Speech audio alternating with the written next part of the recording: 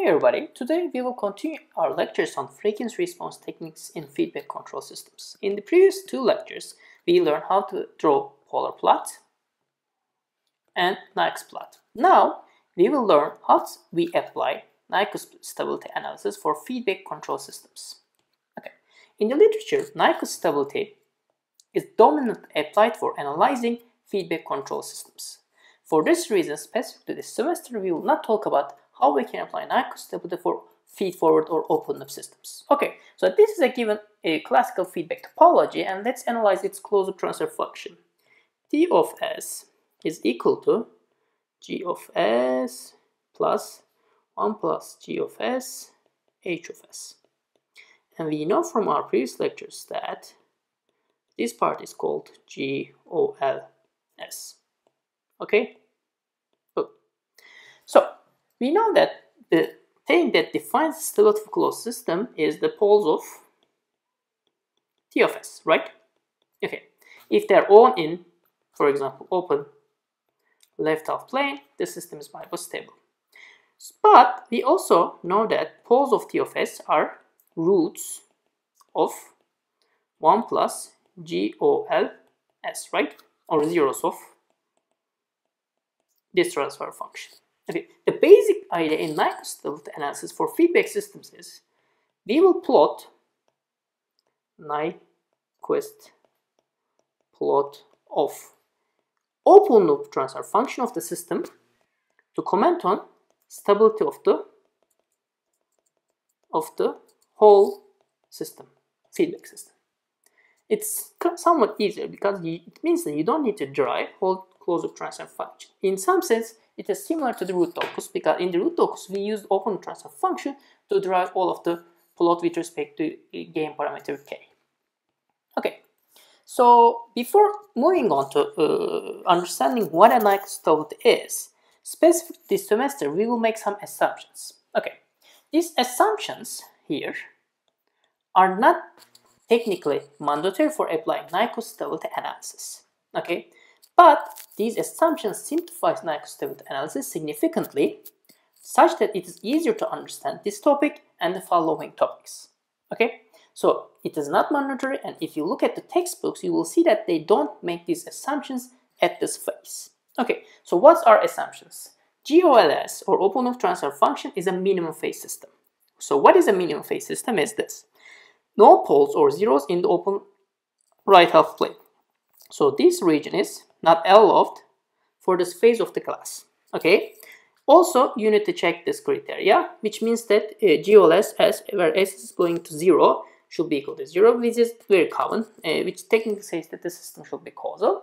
But important thing is the feedback system type should be between 0 and 2. Okay. So which means that it can be a 0 type system, no integrator here, or let's say, okay. So it can be 0, S0, 0, or it can be a single integrator, or we can have double integrator, which means that triple integrator or fourth order integrator is not allowed for this analysis. Okay, so just keep in mind. So once we achieve this, our second assumption is polar plot crosses the negative real axis at most once. Again, these assumptions included in this are not critical or important for applying Nyquist stability analysis, but it simplifies and it will reduce the Nyquist stability analysis in a simpler form. Okay, under these assumptions, we have this reduced definition. T of S is bistable if the Nyquist plot of GOLS, which satisfies this assumption, does not encircle the point -1 plus 0j. Okay, let's show an illustration. This is two empty S planes, and let's assume that Nyquist plot of the first system is like this. Okay, so just clear this. Okay, and let's change the color for drawing the conjugate. Okay, and second one is very similar. Let's assume that it's possible. Okay, and if we continue like this, it's like this. And let's assume that in the first Nyquist plot, -1 plus 0j is located here. In the second one, -1 is located here. So if we use a definition which says that T of S is bistable if Nyquist plot does not encircle or cross -1 plus 0 j point, which means that in this case this is stable, but this is unstable because the region that's just encircled or covered by the Nyquist plot is this, and -1 is an inclusiveness point. In the second case, this region technically encircles or includes the -1 point. Okay, once you draw the Nyquist plot, indeed stability analysis is pretty straightforward and easy. Let's solve an example. Okay, so this is the feedback system. There's no controller, and our open loop transfer function, let's change this, is simply equal to 1 over s plus 1. So what we need to do is, we need to draw the Nyquist plot of 1 over s plus 1, which we already did in the previous lecture. Okay, so if you remember, Nyquist plot of this transfer function is a full circle, which is located strictly in the right half plane. And we know that -1 is in the left half plane, so this system is indeed stable.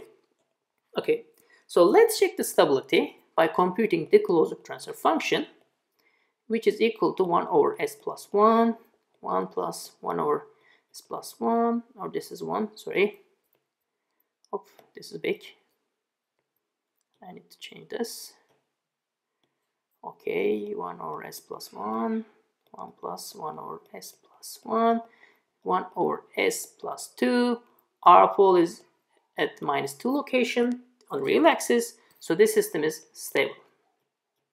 And as you can see, we verify using simple checking the root. Okay, so let's solve a slightly different example. Now we have a plant, but we have a controller, which is a P controller. Okay, and the goal is finding the range of k, but we know that k is greater than 0, such that the transfer function is stable. Okay, so what we are going to do? Let's draw the Nyquist plot for k is equal to 1. It's this. Okay, and now let's try to analyze the effect of k on the Nyquist plot. Normally what we need to do is we need to draw the Nyquist plot of k times g of s, where g of s is simply equal to this. Okay, so what's the effect of k? We know that k is a real number, and technically its imaginary part is equal to 0. When k is multiplied with a complex number, it just scales it. There's no phase change. Let's assume that for this point, if k is greater than 1, what we do is we don't change the phase, we move it here. We do the same thing here.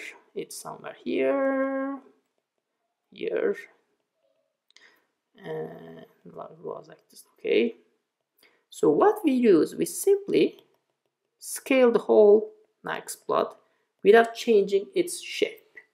And if we keep k as a symbolic variable, our Nyquist plot will be exactly the same, but instead the numerical values of specific points will be different, such as instead of 1 we have k, instead of 0.5j we have 0.5 times kj.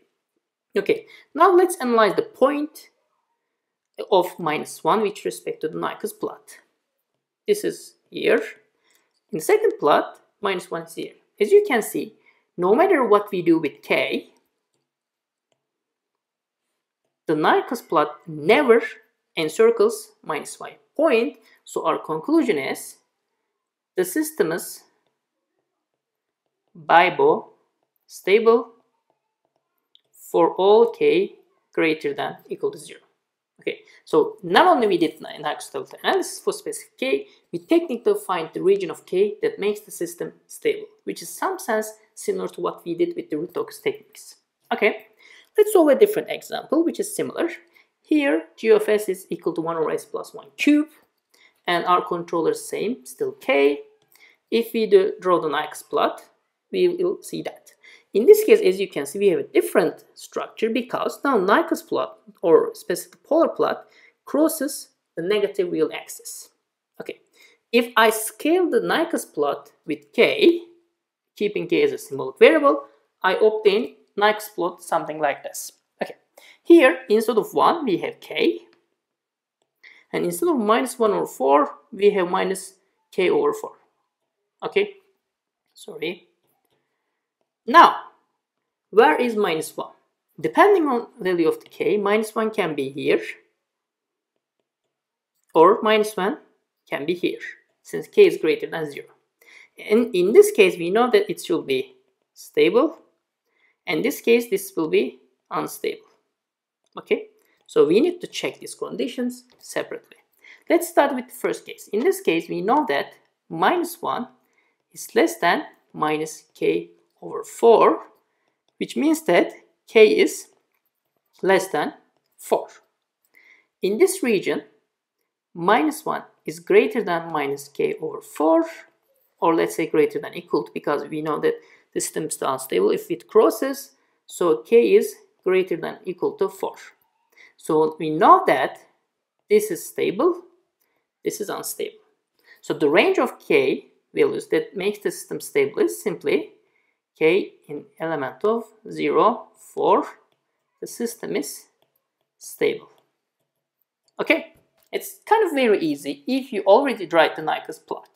But of course, we know that computational for some systems, Nyquist plot can be a little bit messy. Okay, let's try to get this intuition from the root locus. Okay, the Nyquist plot says that the system is stable for small values of k. At some point, it breaks the stability, it becomes unstable. Okay, so let's go back and try to draw, not completely, but at least partially, the root locus. In the root locus, we have triple roots here, minus 1. Okay, we know that this part will be on the Nyquist plot because this is an odd number. Since it says triple roots, it will have 3 asymptotes which have 120 degrees angles. Okay, so this is the Nyquist plot. It says that the system is stable for small values of k, and at some point the root locus crosses the imaginary axis and it becomes unstable. If you check this point using root locus techniques that Professor has taught you before, you will see that here k will be equal to 4. Okay, as you can see, there are some similarities with the Nyquist stability analysis and stability analysis that we perform using the root locus. But they have different advantages and different features. In root locus, we can talk about the damping and other kind of features. In the Nyquist stability analysis, we will talk about robustness metrics that we will learn later. For now, this is enough for Nyquist stability analysis and some examples. In the next lecture, we will learn a specific case that we cannot cover with the basic Nyquist contour.